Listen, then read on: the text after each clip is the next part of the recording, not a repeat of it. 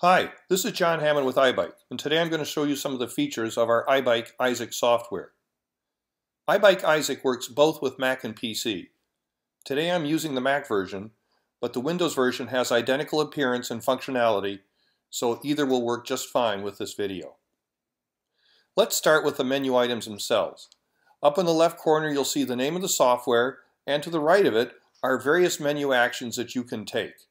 One of the most important menus in Isaac is the Help menu, because here you can find things like help documents, videos, a place to contact technical support, and also even checking online for software update for the software itself. Beneath the menus are icons. Here's an icon that allows you to open a ride file that you've already stored, save the ride file that's on your screen right now, rename the ride file, see if your iBike Newton is connected to your computer, download a ride, and power stroke.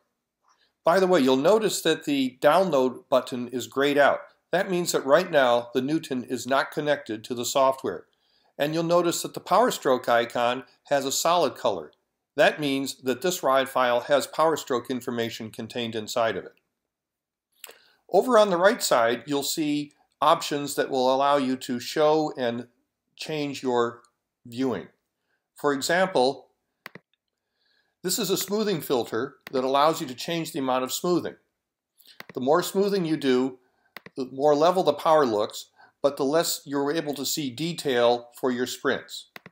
We normally leave it on 5 seconds. Here you can select between English and metric units. And here you can select between displaying your ride file versus time, or, if you prefer, you can select distance.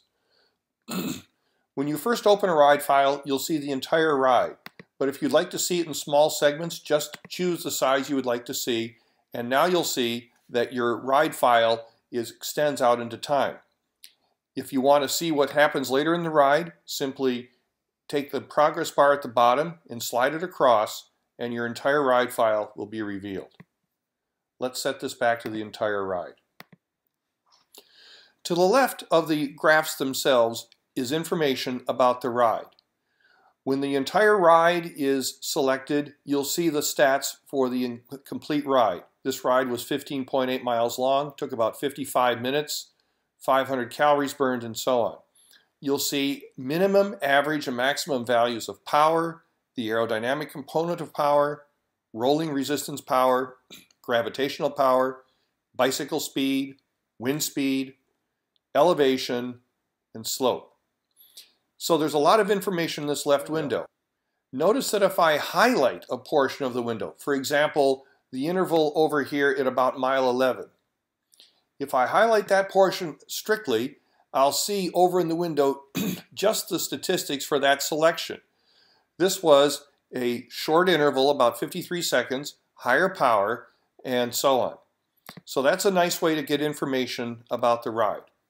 And in fact, over here, to the left of the graph, you see a whole bunch of places where there are individual laps used.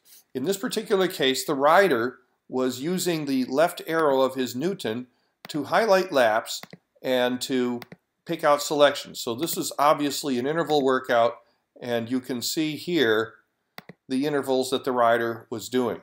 Here, for example, is an interval of 340 watts that was 30 seconds long. So, with this information, you get all of the basics of the Newton.